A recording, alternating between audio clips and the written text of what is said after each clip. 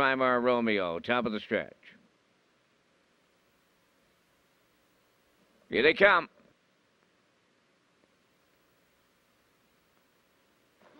Back leaving, that's Glencoe Victor as they get away. New Schools leaving out from the center. Along the rail, that's Dr. Wilbur D.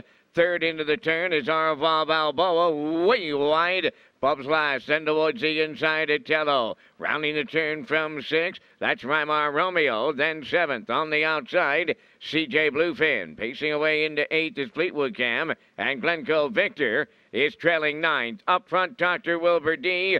Guarded that inside post. In line to John Holmes and a quarter pole leading. Tucked away for a 2-hole ride. New School on the move in the outside third. R04 Balboa could not find a pylon spot. Lively tempo, 28 and 3 opened it up. They swing up that upper turn, straighten down the stretch. The half mile coming next. On the front end, it's Dr. Wilbur D. New School at the rail second. R04 Balboa third on the outside. Moving up fourth is Bubs last. Then in fifth, that's Itello. Outside in 6 is CJ Bluefin. Weimar Romeo is 7th. In 8th, that's Fleetwood Cam. Trailing 9th, Glencoe Victor. 59 seconds flat was the half. Midway around the paddock turn, led by Dr. Wilbur D. From the outside, second is R04 Balboa. New School right up in the rigging from third. Then facing fourth between horses, Bubs last. 3 high, fifth is Fleetwood Cam.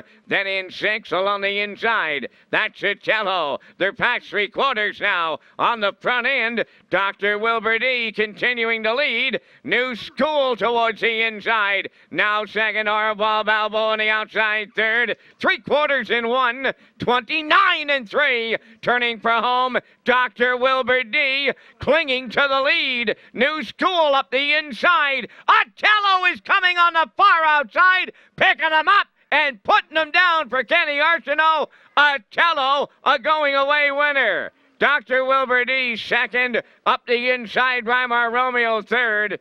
2 minutes, 4/5.